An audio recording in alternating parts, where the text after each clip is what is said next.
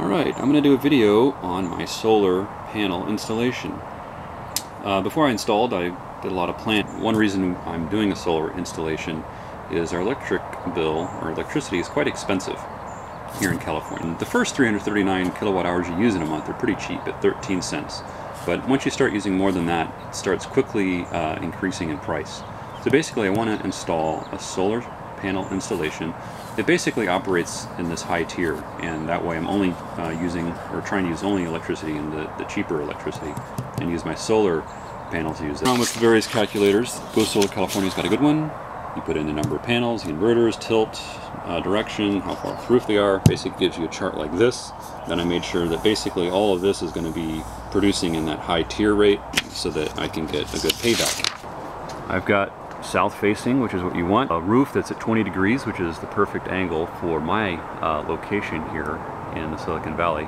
But after the sun's been up for about an hour, then I'm in full sun all day with no shading, real shading in the evening, which is perfect for this location. And I can fit about 6 panels up there. Another reason why I'm only putting 6 panels, although I can add on to another location.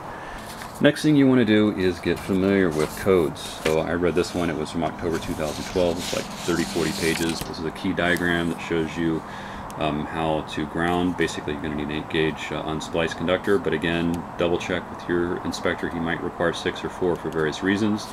In the past you had to do this for lightning protection, and even it was required regardless. This is now optional. Again, this could change in the future, so you'll have to check with your read up on your latest codes.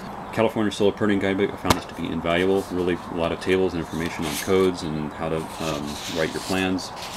A good table, for example, is conduits on the roof. This is something that I've forgotten about. Basically, you gotta look at the temperature in your area and how far your conduit is off your roof to determine what gauge wire you need.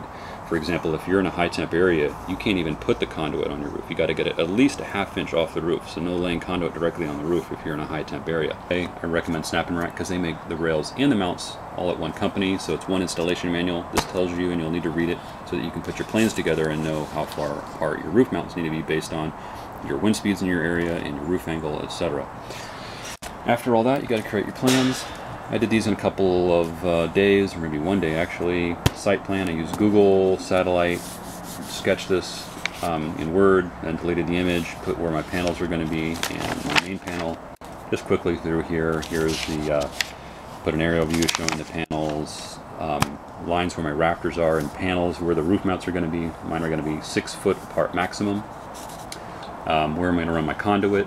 Just kind of want to sketch what your rafters and where they're going to be, maybe just for a typical install, so they can kind of see what the flashing is going to be and what your typical rafter size is. Wiring diagram, I cut and pasted this from the inverter website and then added in some extra information, but I didn't draw that, I didn't cut and paste. A lot of this is all cut and paste. Cut and paste from the roof mount installation manual, cut and paste from the solar panel and the inverter installation or spec sheets, cut and paste from the installation manual with some of the you know, what they're made of and stuff, all from the spec sheets on the website. And then the last thing you want to do is put your labels in. There's websites out there that sell these and also tell you where they need to be located. Submit your plans. My city turned them around in a day. The cost can vary. My city was $300. I think it can be much cheaper in some other areas. Then you got to go buy all your hardware. These are my rails for 10-footers to do a 6-panel install. This is the conduit that's going to go on the roof. I got a 10-foot piece of EMT for that. Some PVC that's going to go down the side to my main panel. I've got all my conduit fittings, strain reliefs to get the conduit into your box watertight. This is the box that's going to go on my roof. This is the one that's going to transition me from metal to plastic. You'll need an AC disconnect. You'll need breakers, a new 2-pole breaker, and I actually get a split breaker to get a little bit extra room to fit that in. I got stucco, concrete, so I need concrete to get all my conduit on. Going with 10 gauge, the bolts to install your inverters, all the hardware for the panel installation. All this is pretty much from Snap and Rack. And then all the roof mounts. I bought these lag bolts, bus cable, which is from your inverter company. I used this Enphase, 6 of those. I got 6 panels in the garage, haven't pulled those out. And then here's my flashing that I'll be installing today. All right, let's get started. All right, I'm on my last roof mount. Got 10 of them to go. My last one here. Just wanted to quickly show you the tools I'm using. Hammer to find the rafters. half-inch socket, put in the lag screw, the drill for the pilot hole, use a crowbar with the flashing to sort of get the asphalt shingles up, and then the sealant. You can watch the installation video for the manufacturer. This is Snap and Rack, and they got a much better, great, video showing how to install this. So I'm not going to bother, but just about done here. All right, got the rails on. That was pretty straightforward. Just bolted each footing. The rails are actually 10 foot 2 inches long, so I got an extra 4 inches on the end here, which worked out perfectly. It allowed me some space to attach my junction box. This is where the AC bus cable will come in right here, ground will come in here, and this is the EMT conduit going down to the box on the side of the house into the main panel. Got the strappings on 3 feet from each box and on for inspection. That's about all I can do for now. All right, got my rough solar inspection completed this week, and now on to the next phase, which is to install the 6 microinverters on the roof. I'll show you why this is called Snap and Rack as well. Basically, we got a bolt, a couple of washers, and this basically, I guess, snaps in place. I think that's why they call it that. And bring the inverter up and install the screw, the bolt rather.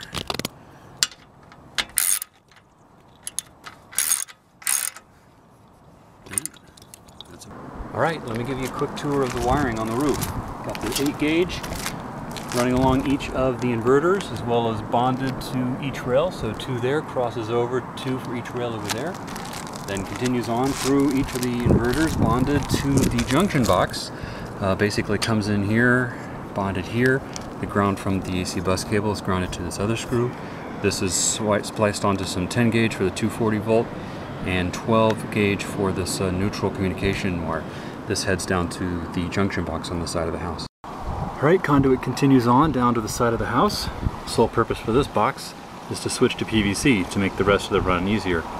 Here you can see I'm bonded the 8 gauge unspliced to bond the metal conduit before switching to PVC. Alright, there's that junction box switching to PVC, which comes down to the AC disconnect next to my main panel. Basically, this is non-fusible, and this condition is off. You flip this and press it in, and it makes the connection. Here you can see the 8 gauge continues on, unspliced, bonded to this box, and continues on to the main panel. At this point, I highly recommend hiring an electrician to make this final connection. If you've done all your work correct at this point, it shouldn't take him or her long to review it and then make the final connection. He'll need to install a new 2-pole breaker in the panel if you don't already have one. Alright, I'm ready to install panels. Okay, here you can see the 8 gauge unsliced, bonded to each of the panels, and you can also see a stainless steel tie wrap I used for cable management to keep the cables off the roof. Got the 6 panels up. You can see the mid-clamp bolts here, and at the end they have special end bolts that are slightly different, and Snap and Rack has some great installation videos on YouTube for that. But basically I've got the 6 panels up.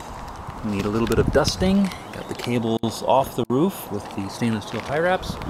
Waiting for some warning labels for the conduit and boxes, and I'll be good for final inspections. Okay, I received approval from the power company to go ahead and turn the system on a few days. Had some shading a couple days ago in the evening. Yesterday, nice clear day. Today, some high clouds, and achieved 6.92 kilowatt hours today. Past 3 days, 23.1. If you take this out to a month, it'd be about 250 kilowatt hours, which is a bit more than the 165 that the calculator is anticipating. However, we've had 3 pretty good days, and obviously there'll be some rain and clouds, etc. This is an average output.